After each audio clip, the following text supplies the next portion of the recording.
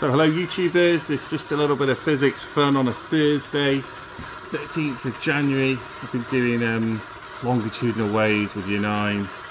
This is a really nice model. So it's obviously a spinny thing in a box, and it's a mechanical sort of showing, like a slinky, of a longitudinal wave. So we've got compression and we've got rarefaction.